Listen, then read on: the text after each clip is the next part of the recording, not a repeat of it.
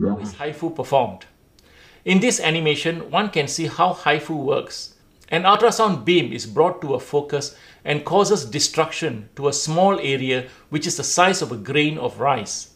The focus is then moved from one point to another until a line is ablated. It is then moved to another area below it and a slice of the tissue is ablated. When many slices are ablated, a volume will be ablated. Here, a nodule in the liver is being ablated. Using ultrasound, the nodule is sliced into many slices. Each slice is ablated and then the whole lesion is ablated as shown here. This is another video showing ablation of a fibroid.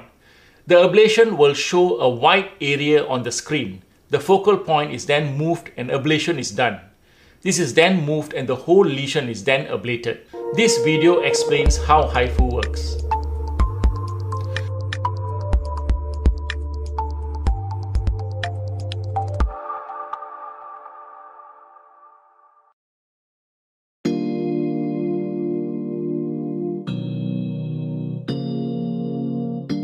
An ultrasound beam can be brought to a tight focus at a distance from its source, with sufficient energy concentrated within the focus.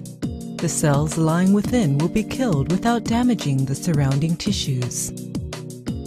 High-intensity focus ultrasound, HIFU, is, therefore, a non-invasive method of producing selective and trackless destruction of deeply seated tissue targets within the body, without causing any damage to the overlying surrounding tissues.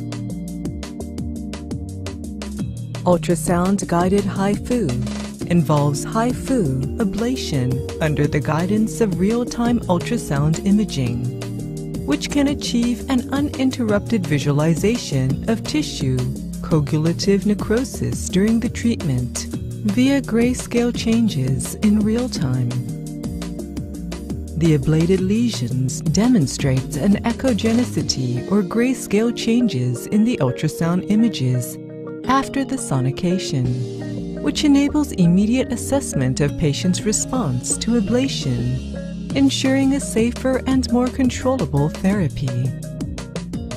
Imaging fusion and three-dimension digital reconstruction function provide doctors with a much clearer vision during the whole procedure. Thus, doctors can finish the treatment with ease. Ultrasound-guided HIFU, a new option for the gynecologist to manage uterine fibroids and other gynecological benign tumors, can maximally preserving the integrity of the uterus.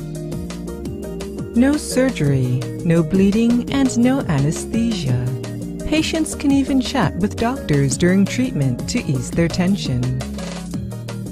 Patients can go home in nearly 2 hours after the treatment and resume normal life the second day after treatment. Post-operative MRI may still detect the presence of ablated lesions.